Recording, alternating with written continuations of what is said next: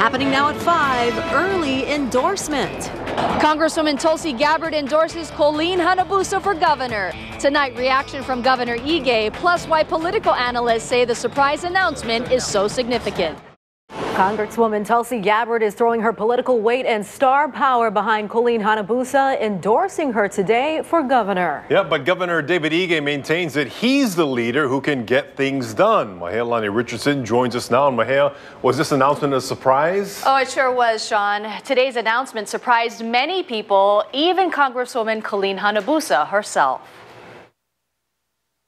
I'm proud to endorse Colleen Hanabusa for governor, because she is the right leader for Hawaii in these times. Congresswoman Tulsi Gabbard says she's supporting Colleen Hanabusa for governor because she can handle the range of challenges, from homelessness to food security.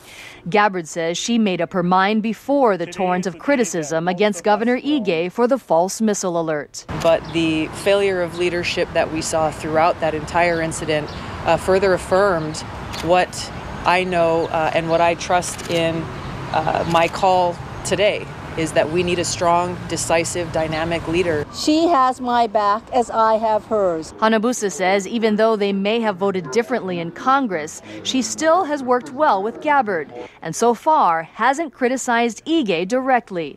The endorsement was a surprise. One that I can honestly tell you I did not expect, because Tulsi could have been politically correct, but she felt that this is so important to Hawaii that she was not going to stand silent. Governor Ige didn't criticize Hanabusa either, saying he's looking forward to talking about his record. This campaign is going to be about leadership and about getting things done. And I look forward to being able to tell all the people of Hawaii about both of those issues. This is tremendous for Colleen Hanabusa's campaign. Political analyst Colleen Moore says Gabbard brings her large neighbor island and millennial support to Hanabusa. I think Congresswoman Hanabusa always comes across as pretty strong, pretty decisive.